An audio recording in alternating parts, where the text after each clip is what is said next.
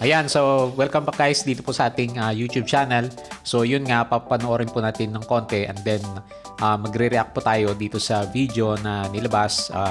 Meron kasing nangyari na conference or parang telecon dito sa sa ating BSC at saka yung ating game na si Plant vs. Undead kasama yung ibang mga games. Pero ang titignan lang natin and then magre-react lang tayo ng konti dito po sa mga updates ni Plant vs. Undead kasi mas malinaw to kaysa yung mga nabasa ko dito sa Plant vs. Undead kung ano po yung direction na gustong gawin po ng ating mga developers. So lately lang to, so nire-record ko to is September 29. So siguro makukuha nyo din itong video na to within the same day naman. So pwede nyo putahan itong video and then putahan nyo na lang yung pinaka-segment niya. Pero okay lang din naman kasi nirecord natin yung area kung saan po sila nagkaroon ng discussions naman. Ayan, so meron tayong monthly Star Ama Games and NFT segment day. Ayan, so ito po yung nakita natin na video sa kanya. So pakinggan po natin yung mga sinabi po ni Mr. Crow, yung pinaka-head po natin dito sa ating developer ng Plant vs. Undead. On that. Hello, Mr. Cow. Mr. Crow. Mr. Crow. Sorry about that. Hi. That's fine. Hello, how you doing? I'm good. And you? Yeah, I'm good. I'm actually pretty honored to be here on the field with everyone today. It's such an honor to be one of the candidates for the MVP 3. So yeah, I guess it's my turn to introduce. Yeah? Yeah, go ahead. Go ahead. All right, I guess it's my turn, right? Let me see. Yeah. Let me share my screen real quick. Yeah, sure.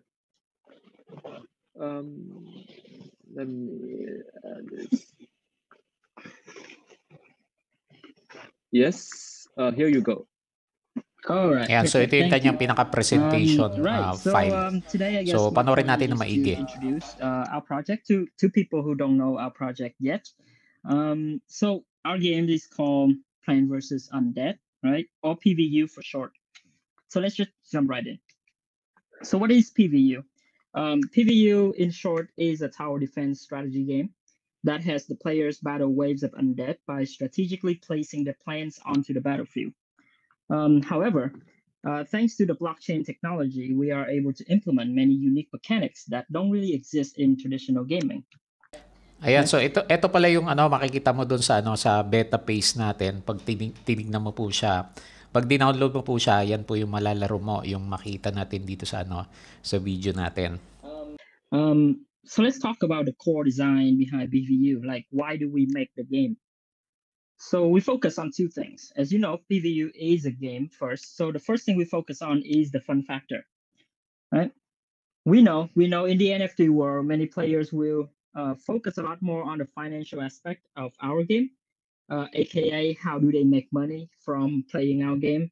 However, we as a game designer, we want to make it our mission to make sure that player at least have fun playing our game, rather than just seeing it as a vehicle to make money.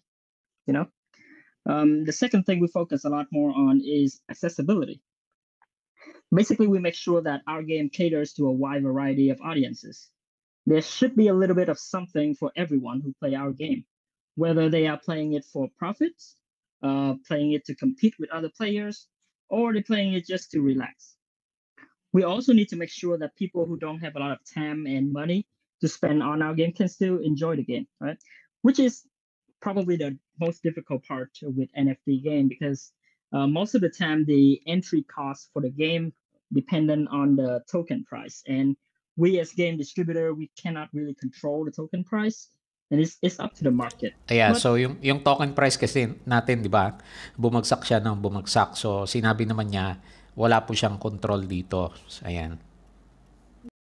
It's a hard mission, but we're still going to try it anyway. And he would say that these two factors, the fun factor and the accessibility, drive many of our decisions as we move forward. So now let's talk about what the player can expect from playing our games, right? The three cores of the game is you play, you have fun, and then you earn. It's not really an NFT game without any of these elements. And we have three game modes currently. Farming, PVE mode and PVP mode. And all of our game modes will support this model of tokenomics. Let's first talk about the mode that already came out, the farming mode. Farming mode, you can think of it as a playground for players who prefer progression and optimization. Basically, it's started as a support mode, like a small part of our game to support the PvP game. But due to the surge in popularity when we released the game in July, we have decided to make this game its own standalone product. Okay, so parang segue lang pala tong tong farm mode natin. Dinagdag lang siya pero sa sobrang ganda niya, naging popular kaagad. So nag-spike yung yung prices. In this mode, players can grow plants, NFT or not, take care of their farm and do daily quests and gain some rewards. Player can also earn NFT in the form of seeds, which can be grown into NFT plants. And as I said, this game will become its own product. This will happen in December, when the biggest update to the game will come out, update 3.0 by the way, which will include even more activities for players. So medyo sinabi niya December po yung yung ating Farm 3.0. Players to do such as fishing, mining, gathering, raising undead. They can also customize their farm. And that is the news for farm mode. Moving on to PVE mode, the second mode of our game. Okay, so yung nakita pala natin na na parang lagi nilang nilalabas sa sneak peek. PVE pala yun guys, yung parang baby plants din yung yung mga itsura niya, di ba? So nagbago yung itsura natin. So naging hexagonal yung yung land. Pero dito nga sinabi niya yung mga synergy is mahalaga. So kailangan dapat yung mga NFTs na makukuha natin is halos para siya kung light. Pag nagdikit-dikit kasi yung light, meron silang mas malakas na na siguro attack mode yan. Yun po yung mga sinasabi niya. PvE mode, this is where the players actually battle the undead, right? In this mode, player will build a team of plants to battle the undead in endless mode. Players have only a limited number of slots, as you can see here, 12 slots. So they have to think very carefully where they place their plants on the field. Because if they place them correctly, these plants will create synergy. And the stronger the synergy, the more undead they can slay. And the more undead they can slay, the more income they will gain. So they basically have to think a lot when choosing their team and placing. Ayan, so kailangan talaga yung mga bubuin mo or kung bibili ka sa kanya, halos pare-parehas yung category kasi meron tayong light, metallic, electro, parasite. Ayan, so hindi ko rin naisip to nung una masyado. Their plans on the field. So how do these two modes work together, right? They have to work together somehow. So here's basically the ecosystem for the two modes. In farm mode, you will use your farm to grow your plants, taking care of it. You will improve your plants by gathering materials, by getting fishing, getting mining. And then you will use the already improved plants to battle the undead in PvE mode. From the PvE mode, you gain some currency, some income that you can use to upgrade your farms to grow even more plants. So this is basically the core loop of the game that will come out in December this year. Now, what if you don't Ayan, want... so sinabi niya ulit guys, December this year. So yun talaga yung pinaka main goal nila. Ang ano lang natin dito, syempre, yung LE conversion mo, tataas at tataas na po siya. So nagkakaroon ako ng calculation kanina. Pag titignan mo siya, ito kasi yung current na system. 500 LE is to 1 PBU. So start tayo September. And then kung December, so ang start ng December is around here. So 1,200 or 1,300 LE is to 1 PBU na yung palitan natin. So kaya marami tayong reaction nakita diyan sa sa Facebook page. To play farm mode. What if you don't care about optimizing and you only care about beating up other players? This is where our next mode come in, the PvP mode. Oops. Okay, so PvP mode, as the name suggests. Ayan, so ito po yung ating PvP mode, player versus player, which is parating ngayong October yung kanyang beta. Pero yung complete na set nila, yung ating Farm 3.0 saka yung final ng PvP, December din po yung yung labas niya. basically for the most hardcore players, right? For the competitive crowd. Similarly, in gameplay to PvE mode, you will use your plans to battle endless wave of undead. However, the twist here is that your opponent will be doing the exact same thing. And your opponent can interfere with your battling process by spawning more undead on your field or disable your plans. Obviously, there are ways for you to prevent this, and you can also do the same thing to your opponent. This constant back and forth interaction is what diverges this mode from the other two and what makes it so competitive and nerve-wracking. Since this game mode, PvP, will be its own game, we plan to build an esports scene for players in this mode, in which only the top of the top players, the top 1%, will be able to battle in terms of a tournament, and they will gain even bigger prizes.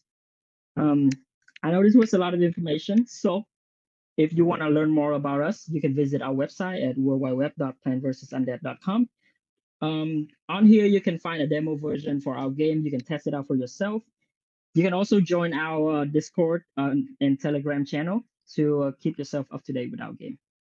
And I think that's pretty much it for me today. So may question siya na sasagutin. Yeah, thank you, Mr. Crow. Let's jump to the question part.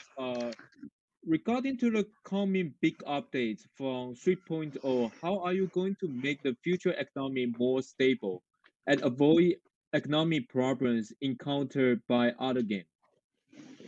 Yeah, that's a pretty good question. Pretty loaded question, by the way. But in 3.0, as I explained earlier, PvE mode and farm mode will go together. They basically go hand in hand, right? PvE mode will be your main ways to get your income, like basically how you're gonna cash out some PVU. But in order to do that, you need to have a sufficiently strong plans. And if you want to have a strong plans, you basically have to play farm mode. You have to go gather materials. You have to constantly take care of your plans to make it stronger. And then once you go with PvE, you can gain some PVU from that. But then if you just use your PVU to cash out, you will never improve your farm. And your farm will stay So yung mga yung mga stagnant. pag nag-TP ka kagad sa kanya, wala ka pang upgrade ng farm. So hindi ka makakabuo ng mga NFTs, hindi ka yun siguro makakabili ng mga mas magandang plants. Hindi ka makaka-advance sa PvE mode. I guess. So that if you want to become even stronger and make even more PVU from the game, you need to improve your farm constantly. That's basically the gist of it. Okay? So, yun lang muna yung updates natin dito, guys. So, mas malinaw na po yung direction na gustong gawin ng ating devs. So, nakita na natin yung PVP, yung target nila sa PVE is December. Tapos, yung beta test po ng ating player versus player is, yun nga, around mid pa rin naman ng October. And then, later on, sabay sila, yung pinaka-final version is around December. So, ang expectation, yung ating LE to PBO conversion is tataas pa. So, mas kokonti yung makukuha mo kung cash out ka lang ng cash out ng light energy naman sa kanya. Ayan. So, sana nakatulong tong video na nakuha natin. So, punta mo lang yung yung pinaka-YouTube natin dito sa dito sa ating community. So, pwede mo nang panoorin. Actually, hindi lang naman si PBO yung in-interview dito.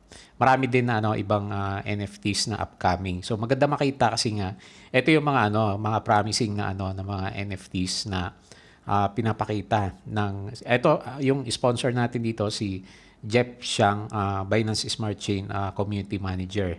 So kaya maganda tong meeting na ginagawa naman nila. Okay po. So yun lang. Maraming salamat po sa iyong panunood. Sana nakatulong yung information at please don't forget to subscribe dito po sa ating Palaboy Trader na crypto channel naman. Okay?